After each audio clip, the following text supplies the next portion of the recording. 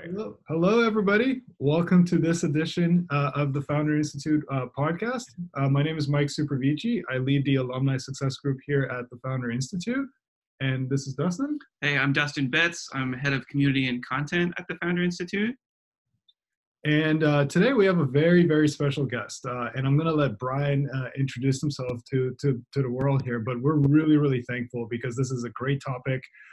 And we're going to dive into some really important things, and also some really important, very timely topics. So, Bryan, would you mind introducing yourself? Yeah, sure. My name is Bryan Janecko, and I am a serial entrepreneur. I launched my first business about 15 years ago as a pioneer in what is now the fresh meal delivery business. It's a multi-billion-dollar business, but back then we were the first. And ultimately, after doing enough things right, we were able to scale the business, raise a little bit of venture capital, and then ultimately we sold the business. It started in 2008, but we actually sold it in 2009 to Nutrisystem, the weight loss company.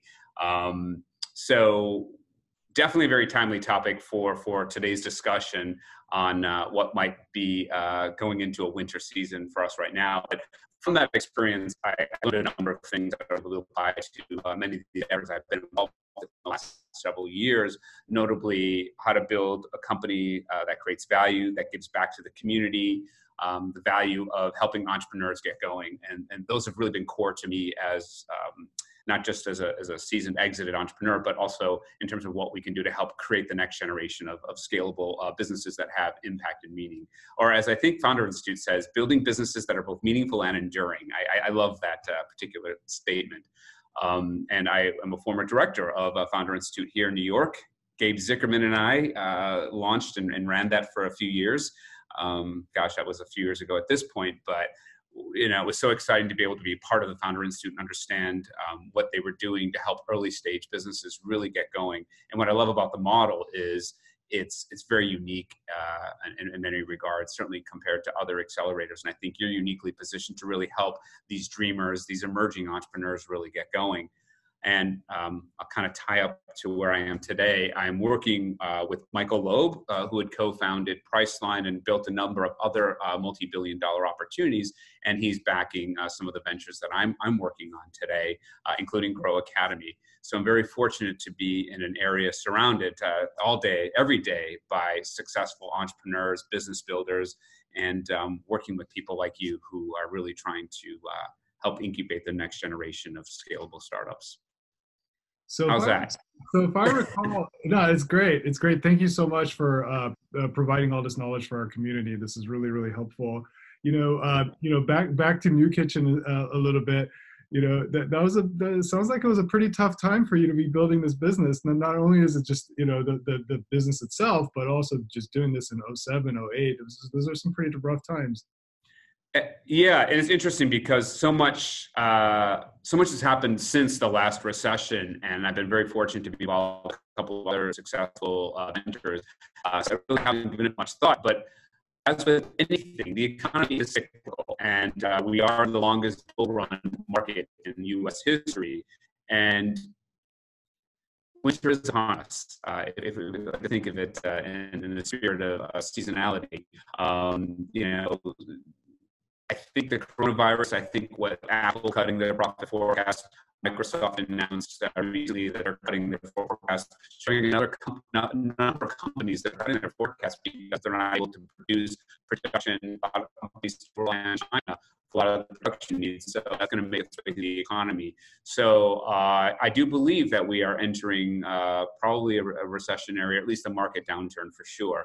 How deep it is, I can't predict that. And then frankly, I don't know how much of an impact coronavirus ultimately will have on our society from a health and human standpoint. But from a business standpoint, we're already seeing a slowdown, and it was just accelerated or aggravated by the coronavirus.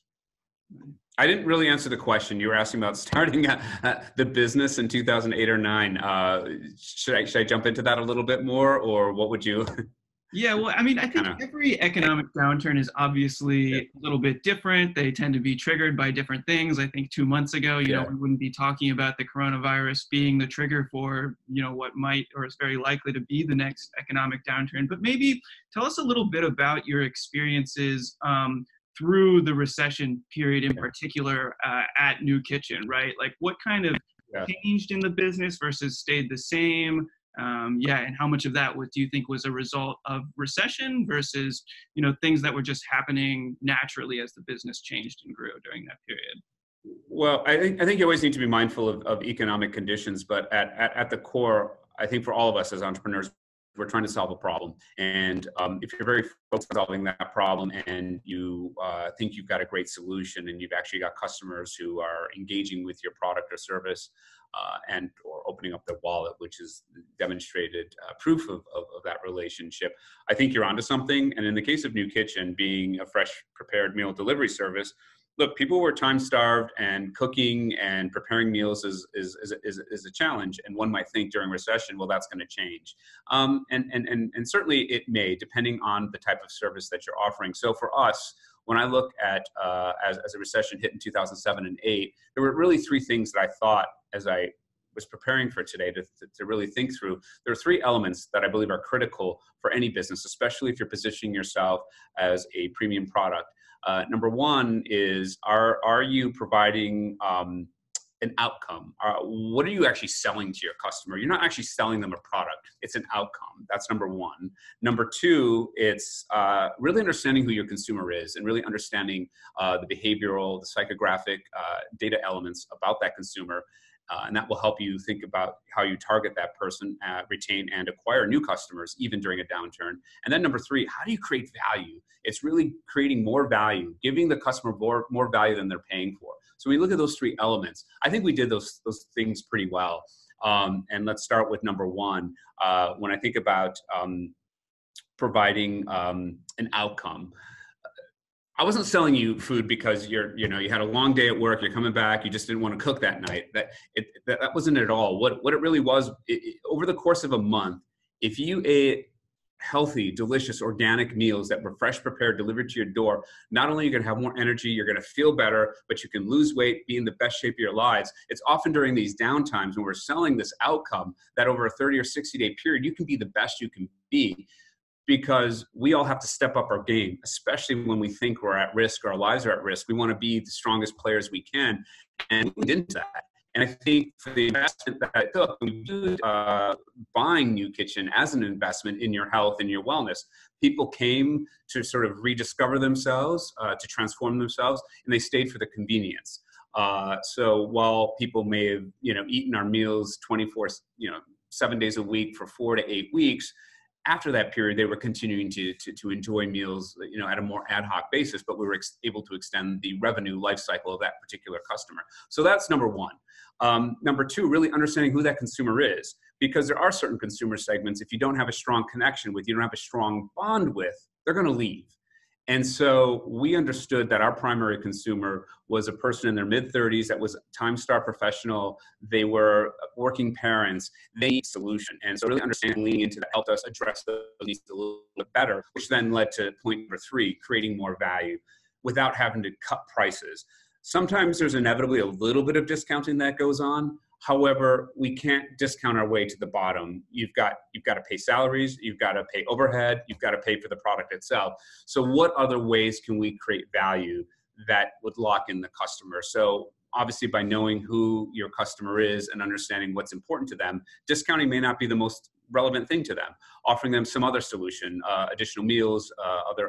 In the case of NuKitchen, we added a lot of complementary services. We worked with different healthcare facilities, gyms, fitness facilities, and other places where you could go to create a better life. Whether it was Equinox as an example, you get a complimentary membership for a month. Equinox was happy, we were happy, the customer was happy. Those are things as we try to find partnerships for complementary brands. So I'll stop there. That's really interesting. I kind of want to riff on that a little bit because there's a lot of tidbits in there. So, definitely provide a solution to a problem that is a real problem. It seems like a very big theme here. How did you go about managing through this time with like your employees and everybody that's involved in the business, right? Obviously, like you mentioned this part about like the bottom line and making sure that you're profitable in a unit or unit economics look really good and things like that. And How did you manage through all that during that time, and what are some of the best practices there that you can share with all of us? Well, I think we really didn't do, we did some discounting, but it was really reconfiguring that and how we sold it. So obviously there may have been some, maybe we would have done more sales beforehand. I'm not sure. We don't have another data point, but we didn't fundamentally shift anything that we were doing other than the fact that we weren't spending a lot of money on offices, lavish offices, doing expensive activities that I find a lot of startups that get funded, they tend to overspend or they try to ramp up very quickly. We were very deliberate with how we grew and scaled the business, and we work with a lot of outsourced partners. So I think that's probably onto something really important there is having a lean team and then making sure you work with outsourced relationships, whether it's on the marketing side, product development side, in terms of our co-manufacturer who helped us produce the products. We put in orders every day. We had certain minimums, and as long as we hit those thresholds, we were able to manage that pretty well. And any capital investments that were required, those costs were borne by the partner that we had. So that's how we really managed that. I do think employees tend to be a little bit more committed to you at that point because you're doing well. You tend to see not as much job hopping. So for us, it actually was a great opportunity to attract some better quality folks. But we didn't do a whole lot of hiring during that period. We did a lot of working with outsourced partners, and we leaned into that. Obviously, it provided more flexibility, and it worked to our advantage, I thought. Awesome. Did you create any sort of like plan or some sort of planning beforehand? Obviously, it's really hard to plan against like a black swan event or whatever, but like at least have some kind of like measures in place that you can share with us, if at all. Well, I don't think there's anything overt, but the idea of creating value, sort of that last point, always be in a place to create value. That's been a fundamental philosophy. Something I've always subscribed to. So I want to make sure that I'm adding value to those I serve. And that's at the core of everything that we do. And I believe that is what will differentiate products because you're always trying to go above and beyond and make sure the customer has an incredible experience. I can't say we hit it out of the park every time, but at the same time, I can say that it served us well. And it's serving me well today. So I think what shifted between then and now, I believe, are models that are really focused on mission, social impact. So if you've got a product or service that's really aligned, truly and authentically aligned to the product or service you're selling, I believe that you stand a much better chance during a recession as well. And what I mean by that, and the difference is, in the past, we always supported causes for hunger. When we first launched NuKitchen, we were working with WEDCO, the Women's Housing and Economic Development Council in New York, to help at-risk moms, young moms who didn't really have a place to live, and this particular building gave them shelter, and they rented out a kitchen space. That's where we started the business. And we got to know firsthand some of the people who were struggling with not just hunger, but with how to eat healthy. And so it was such an incredible eye-opening experience. And so we were able to partner at an early level. Now, we didn't focus on that. We didn't make that part of the brand DNA. We didn't promote that. But what I'm finding today is, if that is part of your brand DNA, make that front and center. It doesn't have to be serving, the homeless or feeding the hungry. I think whatever is important to you, whatever that core value to your business is, make that front and center so that the consumer who identifies with you can also identify with that. Because as you may know, millennials want to make sure that their dollar has impact. They want to make sure that they're buying products and services that align with their core values. Yeah, we agree 100%. And as a matter of fact, as a side note here, we also want to agree with that. So we want to have 80% of our businesses over the next 10 years be have some sort of an impact focus. And that's a big core to our DNA as well. I want to double click on that a little bit though. Why do you think that let's say in a recession, these companies tend to have a possibility to be more robust? Do you think it's more from a marketing perspective, and people just are going to want to continue to vote with their dollars because of that, or is there something else? Is it easier for them to recruit employees because maybe there's the mission aligns, or how do you think about that? Well, that's a great question, and I think it could be a little bit of all of that. But during recession, people are going to cut back. So it's typically subscriptions, things that are viewed as nice to haves, and meal delivery clearly could fall into that category. So I can see a lot of people not getting that meal kit delivered once a week where you spend an hour preparing a meal with your loved one, if that's what you do. Again, if you're positioning it as that, I think those items tend to be cut. It's a matter of how you position it. And I think you can think about, how you market it and the value that you provide and really the outcome. So I'm going to come back to what we did. I mean, we provide fully prepared meals. And like I said, if you ate with us for a month, you're going to feel better. You're going to look better. It's a pretty strong value proposition. And even during a downturn, people want to make sure they're at their best. And if you can guarantee that and provide 100% satisfaction guarantee, you're in a much stronger place. So I think from the consumer perspective, that's how I would address that. From an employee perspective, I think you can attract and retain talent much, and even today's consumer or employee who could be considered, businesses might say that they're a little more fickle since job hopping is so common.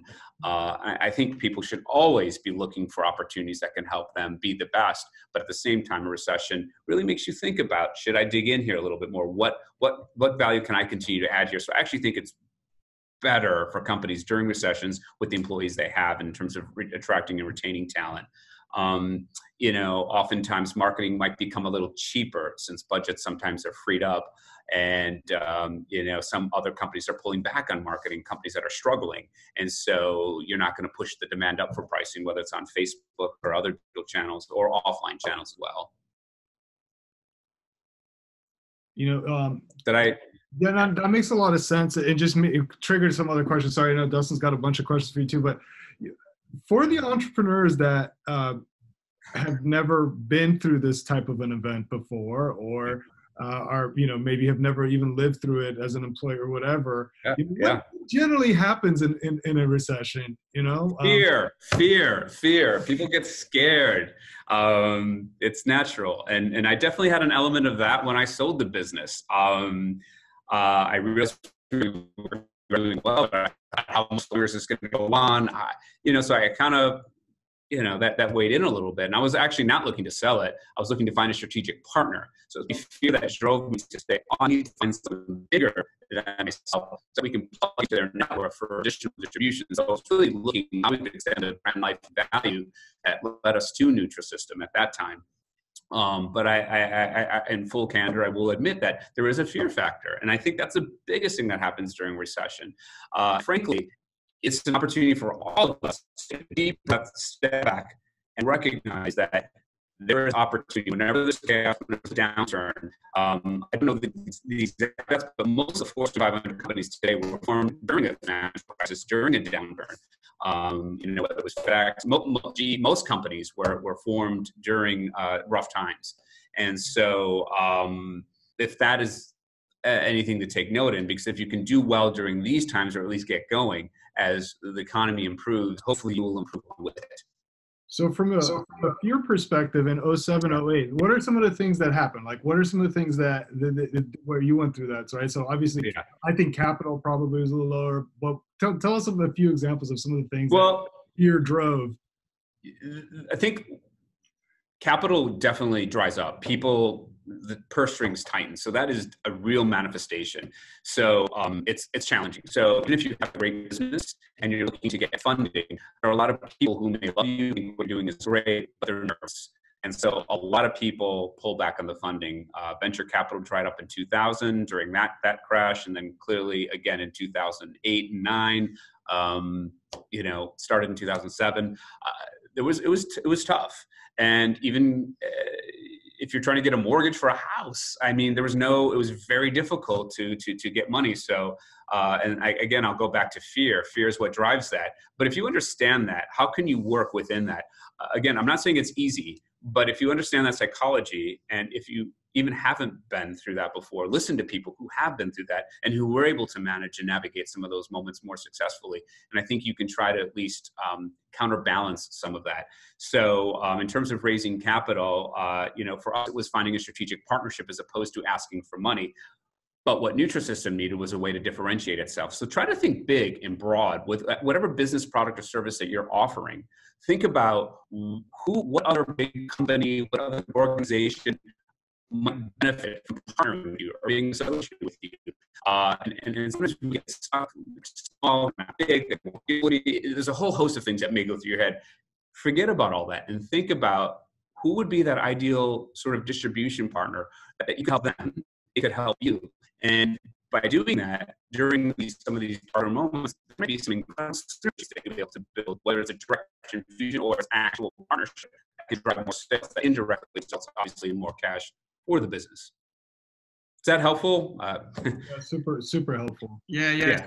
I really like kind of what you said, or I find it very interesting that, a large amount of businesses are actually founded during economic downturns that, I think like you never know what the next cause of the economic downturn is going to be. But then when you look back in retrospect, sort of like it's the causes kind of eventually, they always seem obvious in retrospect, or, the opportunities that emerge kind of seem obvious maybe. So now we're going to have you play kind of maybe armchair, speculate a little bit. What kinds of products or services do you think tends to be more successful or maybe tends to fail more often during a downturn? And then maybe if you want to extrapolate that out and bring out the ball, what do you think possibly, given kind of the macroeconomic conditions that we have right now in 2020, opportunities that you see possibly to be disrupted next in the next downturn? Well, I think education needs to be disrupted in a big way. So number one, the cost of education, higher education is out of hand. And that's one area that for whatever reason it's not been touched. So I'd love to see that distributed in a big way. But in terms of products that people will start to cut, I may have touched on this a few moments ago, but subscriptions, if you look at, you've been on TV. Do you need, I don't know, I probably subscribe to 20 different things. And even now I question, do I really need all of these? Because I end up going back to Netflix and Amazon, Hulu for everything else. So those are things people will look at. They'll look at some of the other models that aren't essentials in their life. So if you are a product that's certainly if you're premium priced, you're going to be in a position. But things that people know and love, things that are important for that outcome, you've got some kind of a beauty regimen, something that skin cream. You may try to look for a less expensive version, but if you have something that works and you like, that's providing an outcome. It's making you feel better. It's making you look better. Maybe it's anti-aging, whatever the case. Those are things that people will continue to buy. Maybe they're not going to see an uptick in that. So as a company, you've got to figure out what other products and services can you sell to that consumer who's already loyal to you. So while new customer acquisition may be difficult during recession, extending the lifetime value of customers through additional products and services is a great way to experiment and to grow. Yeah, so I think I don't know if you want me to, I can continue to riff on this, but those are things that I think are important. And you brought up something earlier about the type of recession. Usually a recession is precipitated by a credit crunch of some sort. In the case of 2000, it was really a build-up of a lot of cheap capital, low-cost capital. There was a lot of venture money in the world, and it went into a lot of tech startups. And as soon as you hear the proverbial taxi driver talking about buying into an IPO the tech startup, that's time to be scared. That's when you should be selling. And that's exactly what happened. And we had a crash that was really precipitated by that build-up and easy credit, easy capital, and a lot of it was flowing into products that were not necessarily proven. It was based on eyeballs. There was no sense of profitability. It was all eyeballs. And actually, the crash of 2007 and 2008 was really a credit crunch. It was a housing crisis. That was a different kind of bubble, that crash. I think the one that we're going to experience now is probably related more to 2000. So if I had to compare the two, it'd be something more like that. Cash is incredibly cheap today. You've got a lot of funds, a lot of venture groups, a lot of family offices with a lot of excess cash that are just plowing money. And you're starting to see that fall apart with WeWork, with Uber, a lot of these companies. So it's already happening. I believe we're already at the start of a recession. And so when you look at what's already happening, it's just going to get a lot worse and funding will dry up for those kind of businesses. I think business models in 2020, you need to think through what is your path to profitability? What are you doing to try to drive that? As opposed to let's just drive growth, market share. There may be exceptions, but I can tell you everything I'm hearing, and I didn't able to mention right now, everything is about what is the path to profitability. Yeah, and we agree as well. I think that having profitable unit economics is just absolutely important these days. It's really difficult to scale.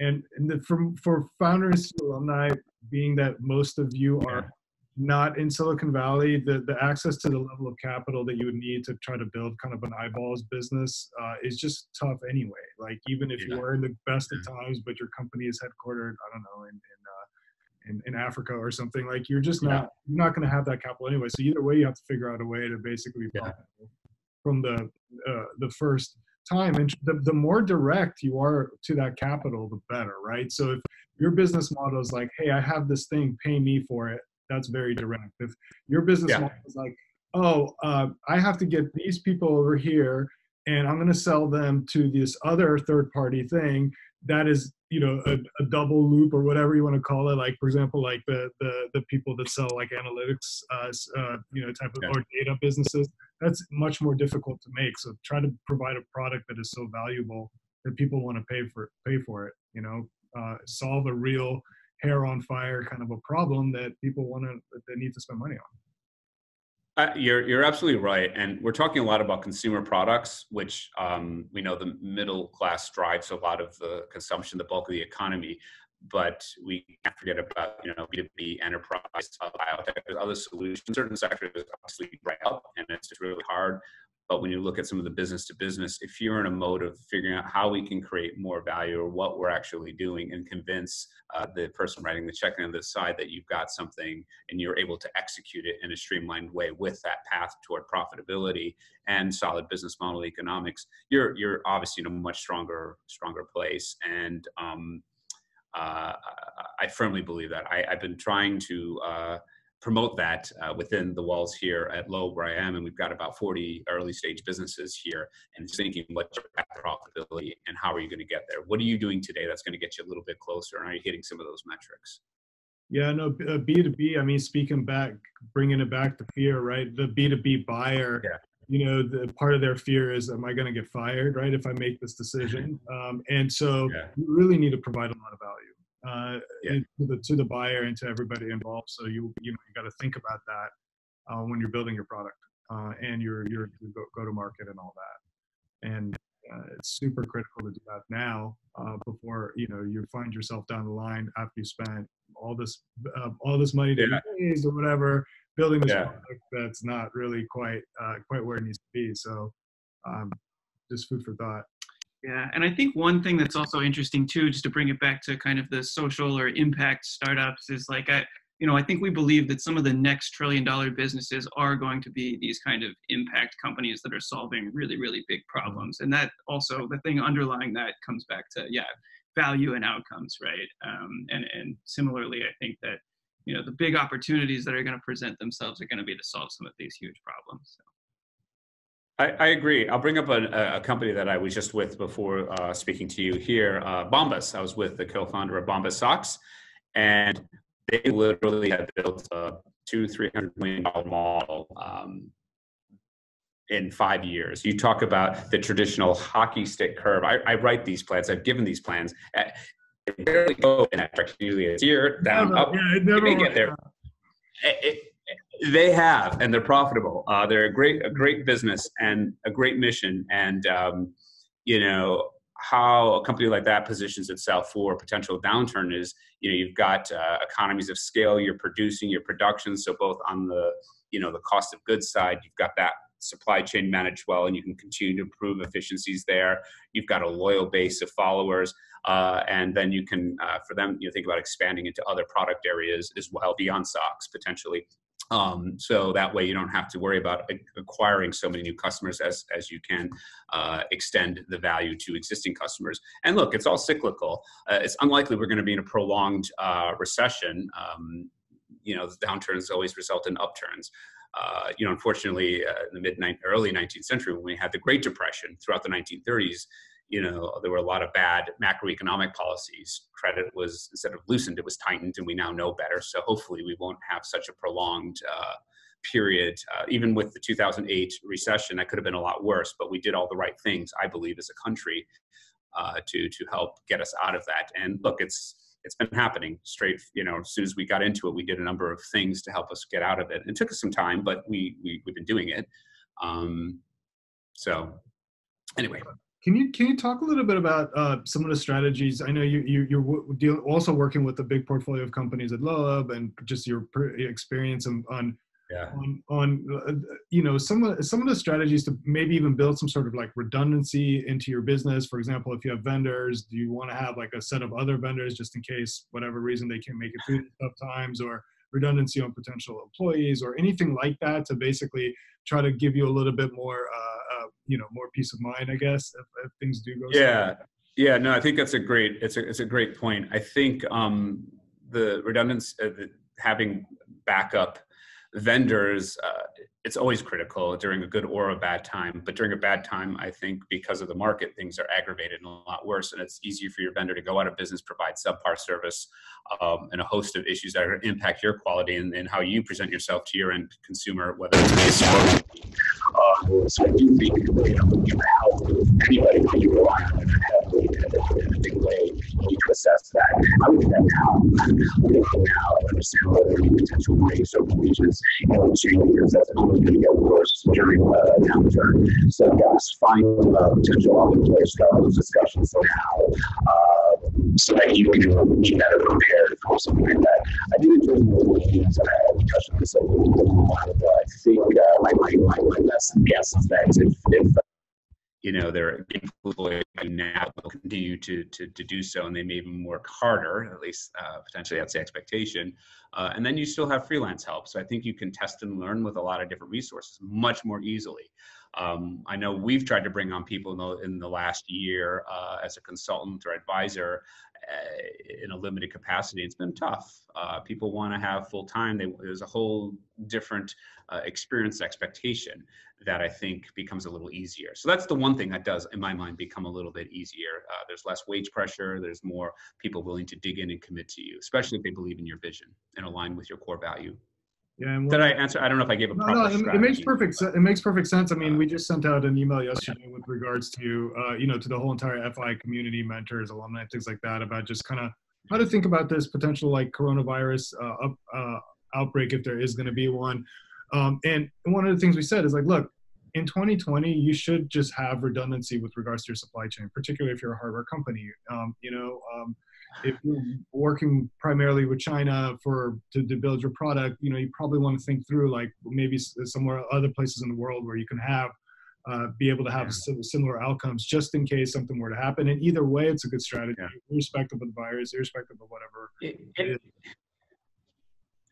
It is, but also speaking from an early stage business perspective, it's very expensive to do that.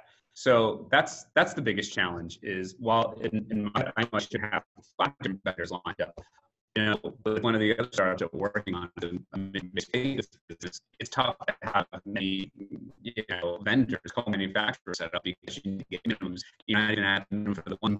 So, but you still need to have them lined up just in case.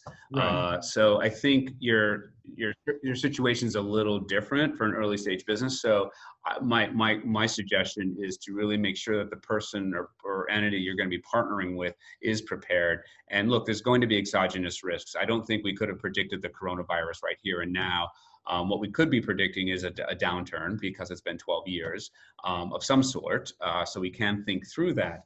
I know we've had some challenges with China in the last 2 years under the current administration. Some of that was brewing well before that in the previous administration. So I think naturally we want to just dig deep and look hard and try to find alternative sources. But as an early stage business, you're still a little limited. So it's good to identify them, but you may not be able to sign a contract or partner with multiple ones. Kudos to you if you can, but not always going to be the case. But with that being said, I do believe that certainly with Founder Institute and even with Grow, I do think that there's such an incredible opportunity to even think, if you're thinking about starting a business, now's the time to start evaluating that. And then, you have the added benefit of people leaving jobs or being, fired. There's a lot of shrinkage that goes on for companies that are poorly managed, that are cash flow constrained. So, good folks are let go. So if you are thinking about starting a business, maybe this is the catalyst that you need, or you band together with other people who maybe share your vision, and you start something together, and you think about how you can test and learn that in a cheap way, which again, I think is a great segue into both, grow at a high level, validating your idea, and then going to Founder Institute to actually get the practical steps that you need to actually, plan, fund, and launch the business in a meaningful way in a supportive community. I've been a huge fan of Founder Institute, and for years, I think the model is the only one of its kind for such an early stage entrepreneur. But this is the way you test it, and you see, is entrepreneurship right for me? Is this model going to do well? And you get the community to launch it. And so I'm a huge fan, and I think anybody should really, who's got something in their head, should really start to just see if there's a there. And if they think there is, go to Founder Institute and then test it. And there's not, you don't have to launch, but you're obviously encouraged to do so. Sometimes these conditions are really good forcing functions, whether it's to start your own or join something. Yeah. So it could be a good thing if you look at it on the positive side. Well, we do. And look, everything is cyclical. Yeah. Oh, yeah. Well, I wanted to, I guess just kind of give another second to kind of put it all in a wrap is to let's put this scenario sort of in place. The downturn is here. My startup, we're doing our kind of best to deal with it. Just to recap, what are the kind of potential techniques that founders can put in place to improve their chances of survival? The things you kind of talked about, again, we're like looking at outcomes, looking at your customer, and then looking at your values. So anything else you kind of want to say about just in terms of founder planning in conclusion? Well, you're right. You got the three pieces. You've got create an outcome. Make sure that you're not selling a product. It's an outcome, and understand your customer so that you can create more value. It's really about always creating more value, and it's more pronounced during a downturn, and those will help you stand a better chance. And in terms of managing, during a downturn, because capital could be tight. What can you do in terms of belt tightening? What can you do to secure lines of credit beforehand? What can you do to foster those relationships with investors before you actually hit the downturn? Because it'll make it a little bit easier potentially when you're actually in one. And then have a focus on actually creating a cash flow positive business. What are your business model economics? What are you doing to move to a path of profitability? Day one, we recognize most startups are not profitable. It may take a few years, but that's okay if you're hitting key metrics to get there. And I think the fundamental premise is always attract the right talent and team to execute. I think that is, evergreen. You need that as a starting point, but obviously during a downturn, I think that becomes even more pronounced. We talked about the idea of making sure that your supply chain, you've got a potential backup solution. So if something should go down, even in the case of a startup where you have the one provider, the one co-manufacturer, that if they go out of business, you have another one lined up so that maybe if you're not producing for 1 month, maybe 2 months at most. Puts a dent in your business, but doesn't necessarily have to put you out of business. Awesome. Well, this has How's been that for a summary? Really a great conversation with, I think, a lot of practical tips and really timely for people to start thinking about this now before a recession is really, really clearly upon us. So thank you so much, Bryan, for your time. We hugely appreciate it. Thank you so much for your time. Really appreciate it. Yeah. And remember, be the change that you want to see in the world. I wish I said it, but it was Gandhi. So, I too am a huge advocate of making sure we have a business with impact and purpose. So let's get going. Thank you so much. All right, I'm going to